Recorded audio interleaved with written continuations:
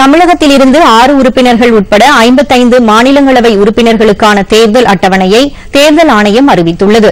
தமிழகத்தைச் சேர்ந்த Sasikala Pushpa, K Selvaraj, Trichy Siva, S Muthukaruppan, D K Rangarajan, Vijila Satyanand ஆகிய மாநிலங்களவை உறுப்பினர்கள் 6 பேரின் பதவிக்காலம் வரும் ஏப்ரல் மாதம் முடிவடைகிறது. இவர்கள் தவிர மகாராஷ்டிரா உள்ளிட்ட 11 மாநிலங்களைச் சேர்ந்த 49 உறுப்பினர்களின் பதவிக்காலமும் ஏப்ரல் மாதம் நிறைவடைகிறது. இதையடுத்து தேர்தல் அறிவிப்பை தேர்தல் ஆணையம் வெளியிட்டுள்ளது.